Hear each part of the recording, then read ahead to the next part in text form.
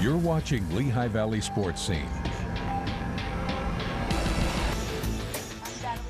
Best volleyball teams in the Lehigh Valley going head-to-head in early season matchup. Of course, we're talking about Nazareth and Parkland. Yep, and a rematch of last year's District 11 4A title game, and both teams already off to hot starts. Entering last night, Nazareth already with 9 victories. The Trojans, meanwhile, already with 7 wins.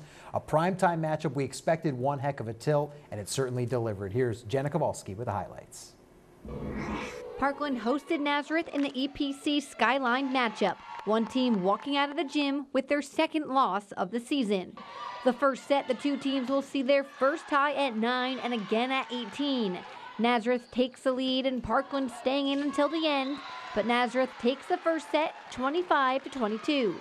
In the second, thanks to the Trojan fans and their spirits, Parkland never lets Nazareth take the lead, winning the second 25-20. The third, much like the second, Parkland takes control from the very beginning until the end.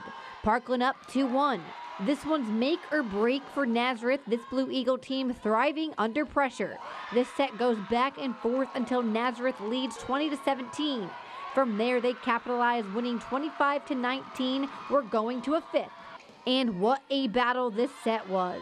Tied at 13, this game could be anyone's. Parkland gets the 14-13 lead, and Nazareth tying it with perfect placement. Parkland gets the go-ahead with this kill, barely staying in, and then seals the deal 16-14. They showed a lot of character. The Nazareth played with so much heart, and they moved the ball, and they had very good ball control, and the challenge where we were hitting. Their left sides with Maria and I think Caroline were really giving us some problems out there, and they were being very effective. Their defense kept the ball in play, and they blocked well. So they challenged what we had to do, and we had to make some adjustments, and we were having trouble making those adjustments because of what they were doing. We were definitely thinking that it was going to be an intense game and a game we had to fight for.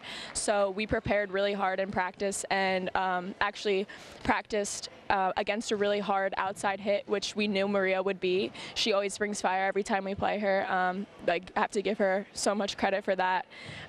We just prepared really hard. This rematch of last year's 4A district title game had the same outcome, Parkland coming out on top yet again, but this time it was Parkland's heart that led them to the very end. They did the right things at the right time rather than give points away. They're trying to learn how to control it, which is what's really important, and leadership stood up. We have a lot of growth to do, but what they do is they want to get better, and they have very good chemistry. There's no selfishness in this group, and they just want to work together and cheer for each other to be better, and that helps them individually. On the scene at Parkland, I'm Jenna Kowalski for 2 Sports. Well, we thought that would be one heck of a showdown, and it certainly delivered. Up next for the Blue Eagles, they will take on Pocono Mountain West next Tuesday. Meanwhile, Parkland has Liberty next Tuesday night as well, so that should be another good matchup. Yeah, I would expect both of those teams to be in the late rounds of districts. And how about Emmaus? They've beaten both Nazareth and Parkland, so I would watch out for them to come up in the final as well. Now we're going to switch to golf. Northampton